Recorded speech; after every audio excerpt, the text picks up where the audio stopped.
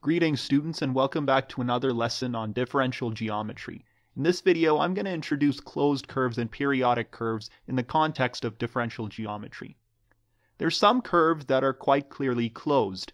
An example is an ellipse. If we start out at the left edge of the ellipse and have a car travel along the ellipse, it will eventually return back to where it started.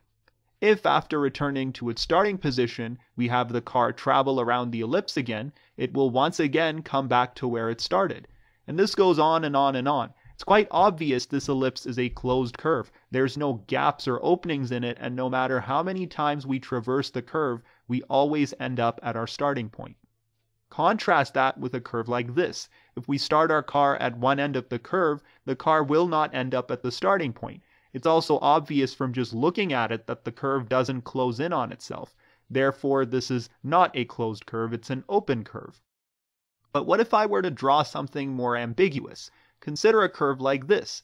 If I started my car from the origin and traversed along this loop, then I would end up back at the origin. However, if I continued the car, I would eventually leave the loop, go down this line, and get to a point where I never end back up at the origin again.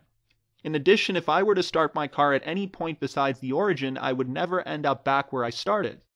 To make things even more ambiguous, this curve looks like it closes in on itself. But is it a closed curve or an open curve? In order to deal with these more ambiguous cases, we need a proper definition of a closed curve, and this is where periodic functions come in. If gamma is a smooth curve taking a real parameter t and mapping it to some coordinate in Rn, then gamma of t is said to be t periodic if for all real values of the input parameter t, gamma of t plus capital T is equal to gamma of t, where capital T is some real constant. Given this definition, every smooth curve gamma is zero periodic because gamma of t plus 0 is obviously equal to gamma of t. It's the same point.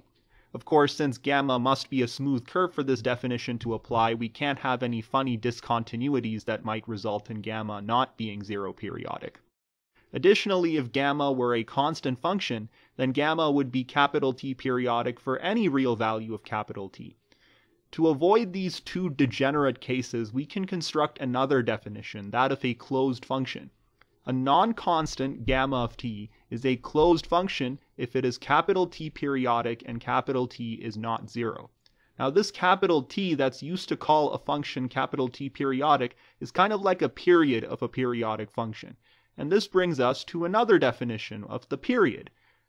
The period of a closed curve gamma is the smallest positive number capital T such that gamma is capital T periodic. So if a function has a period of capital T, we can also call it 2t periodic. But the period is actually the smallest number tau at which we can call the function tau periodic. So the period would still just be capital T, even though the function can be 2 times capital T, 3 times capital T, 4 times capital T periodic, etc.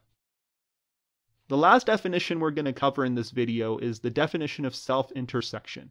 A curve gamma has a self-intersection at a point P if there exist parameter values a and b that aren't equal to each other, such that two conditions are satisfied. The first condition is that the value of gamma at a and the value at the parameter value b are the same and equal to this point P.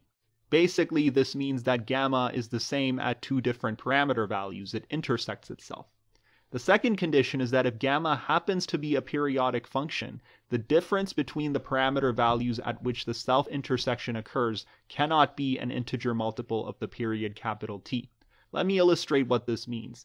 If my gamma happened to be a circle, then it wouldn't have any self-intersections by this definition, because in order for us to reach the same point on the circle, we would have to traverse an integer multiple of the circle's period.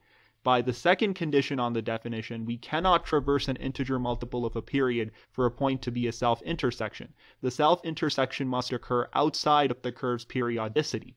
Therefore, a circle, even though it's periodic, has no self-intersections. In contrast, a figure 8, which I'll draw right over here, has both a self-intersection and is periodic. If we start at the middle and go around this first loop, then we end back up in the middle. But notice that we haven't traversed the full period. We still need to go around the second loop. We've only traversed a fraction of the period, but we end up back at the same point. So in this case, traversing a fraction of the full period is enough to have us end back up in the middle. Since we only traverse a fraction of the period and not an integer multiple, we can say that a figure 8 is a periodic function with a self-intersection in the middle. It doesn't have any self-intersections anywhere else.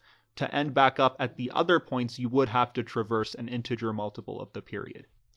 If we now go back to that ambiguous curve we drew earlier, we can see that while it isn't closed or periodic, it does have a self-intersection at the origin. And the reason it isn't closed is that by this definition of a t-periodic function and by this definition of a closed function, we would have to be able to return to any point that we start at. Here, the only point that we can return to is the origin, but if I started somewhere besides the origin, then even traversing the curve would not return me back to that same point, so this function cannot be closed. Okay, so that's enough of a definition dump. If I add any more definitions, I might end up with some angry comments from people who would much rather see me prove theorems. Quite frankly, I don't blame them. So let's actually do that. Let's prove a theorem. This theorem states that if gamma is a regular closed curve, a unit speed reparametrization of gamma is also always closed. We'll start the proof by supposing that gamma is capital T periodic with a period of capital T. Since gamma is a closed curve, it might presumably look something like this. In such a situation, we can compute the overall length of gamma, which would just be its arc length integral from 0 to the period of the magnitude of the derivative of gamma with respect to t.